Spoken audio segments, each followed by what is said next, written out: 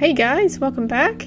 In today's video, I'm going to be taking you through another Materials 101 video where I show you the clays that I use for sculpting the parts of my art dolls. So stay tuned.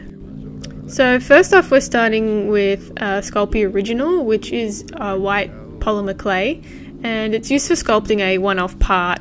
So you can't reuse this material at all. You have to bake it in the oven, and it's great for people that have sort of weak hands or, you know, arthritis and stuff, because it's a bit softer than all the other Sculpeys. You can usually find Sculpey Original at any local craft stores for around 20 bucks. But have a look on eBay or any online stores, because you probably get it cheaper than in the craft stores. It's a great material, but I don't often use it.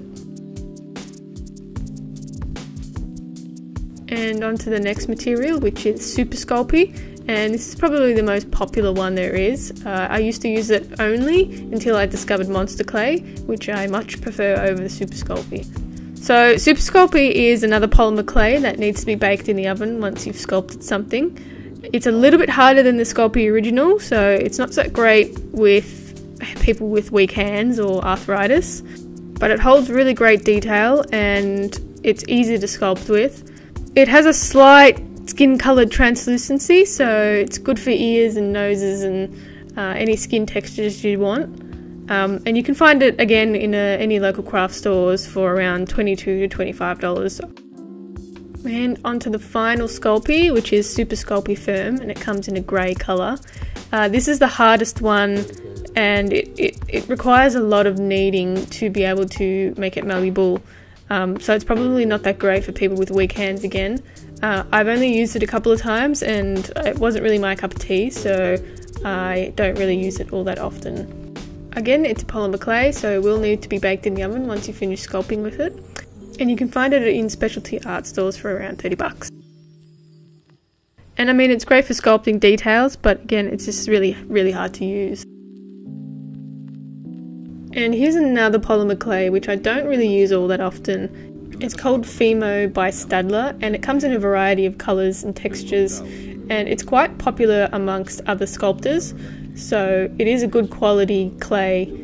Again, it's a polymer clay, so it needs to go into the oven when you finish sculpting with it. And it is quite a hard clay, so again, it needs to be kneaded to make it malleable to work with it. It's great if you want to sculpt something but you don't want to paint it, so you can just buy the colours in Fimo and sculpt it from there. And Fimo you can find in any local craft store or even online for around 10 bucks a little square. And onto my favourite thing to sculpt with, which is Monster Clay by the Monster Makers. And this is kind of hard to find in Australia, but you can find it. I got mine from Barnes online, the same place I got my silicons from. So this is a wax-based clay, which means it doesn't go hard, and you'll need to heat it up to be able to use it. As you can see, it's quite hard when it's cold. I usually heat mine up with the microwave, so I pop it in for 2 minutes on high. Once that's done, I take it out and have a look how it's doing, and I just heat it up in 1 minute intervals from there on. When I'm sculpting with it, it cools down quite quickly, so I do have it under a heat lamp, so you can use just a strong desk lamp or even a reptile lamp, and this just makes sure the clay stays soft and warm. Monster Clay is really great for sculpting something that you're going to make a resin cast out of, and I highly recommend giving this clay a try.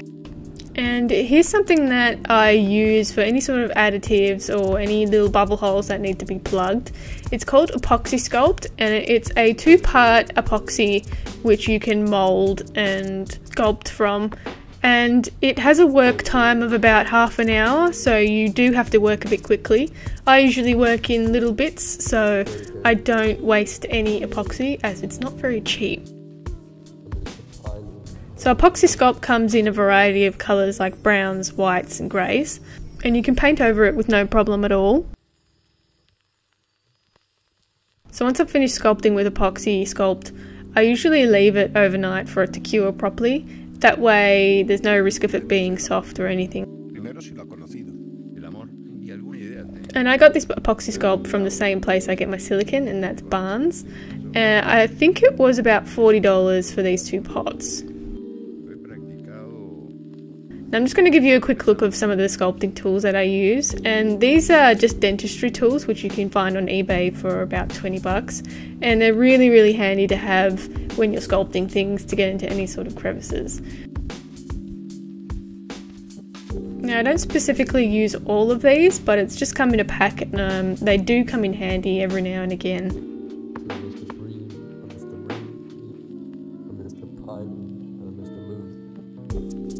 And this pointy one is the one that I use the most.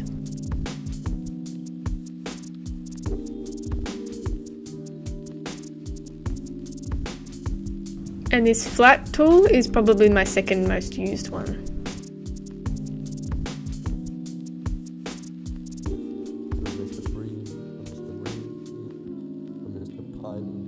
And this tool is also a really great tool to have. It just gets into all the little nooks and crannies.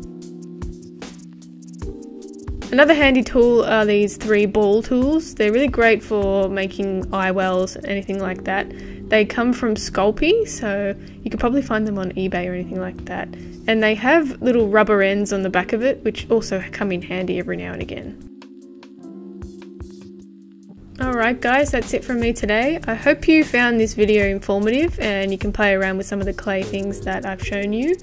Let me know what you make out of these clay things. I'd love to see them. So shoot me a message on my Instagram, which is Creatures of Nat. Thanks for watching, and let me know if you want me to make anything or do anything down in the comments. Leave a like and subscribe, and I'll see you in the next video. Bye!